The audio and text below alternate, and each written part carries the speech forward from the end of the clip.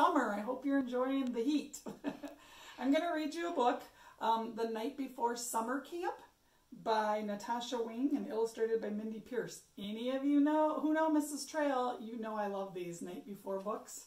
I want you to listen closely if you see some rhymes and see if you recognize the theme or the rhyming behind this, what book that you are familiar with or it's familiar with. All right, so 'twas the night before day camp when at the town park the counselors were working till well after dark. The canoes were moored by the boat dock with care in hopes that young paddlers soon would be there. Sound a little familiar to something you've heard? The children were nestled all snug in their beds while visions of butterflies danced in their heads. But not everyone was happy about going to camp, especially Rick, who was the worry bird champ. Ever not wanted to do something different or new? Can you understand how he feels? In the morning, Mom woke him. Rise and shine, kiddo. But he pulled up the covers. I don't want to go. I don't know anyone there. I'll be gone all day. Can't I just go over to Tommy's and play? That sounds a lot more fun, right, than doing something new? Camp is one giant playtime, Mom said, so don't you stress. And it's not an overnighter. Okay, I'll try, I guess. At least he's trying, right? Gotta try something new.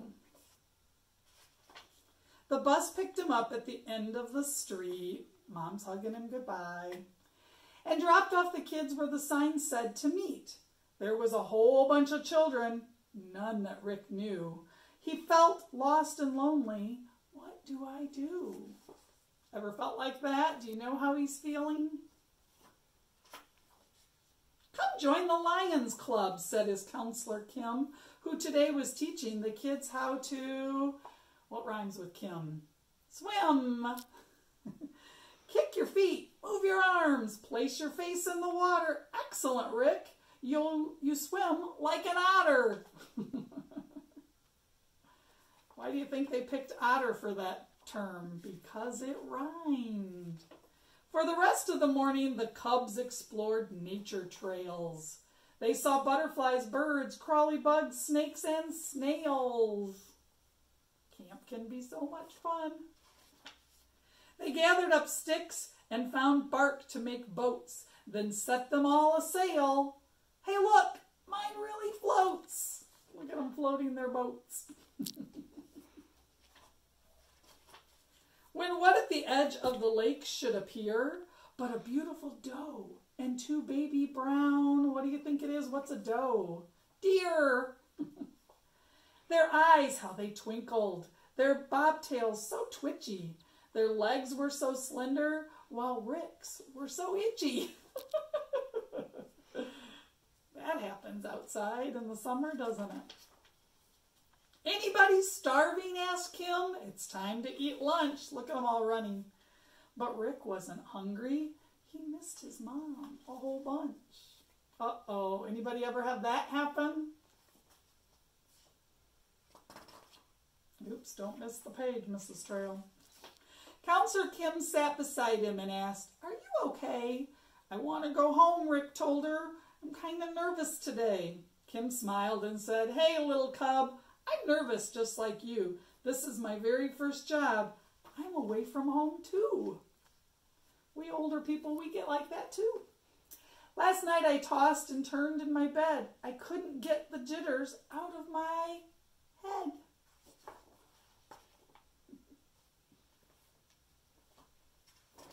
Same here, replied Rick.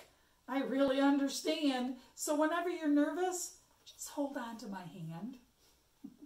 It's a deal, said Kim, and thanks for the talk. Could you help me carry the jump rope and chalk? So he found a friend, didn't he? The rest of the week, Rick had oodles of fun. There were 3-legged races, which he and Kim won. He made a scrapbook and drum at the arts and crafts table, starred in a play from an old Aesop's Fable. Day camp ended on Friday. Oh, what a bummer.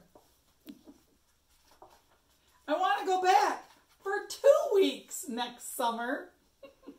Wait. So one summer my son didn't want to go to camp. He kicked and screamed the whole way there. And when I picked him up, he's like, I don't want to go home. So we all have to try new things. I hope you're finding new things to try this summer. And I hope you're reading. Bye.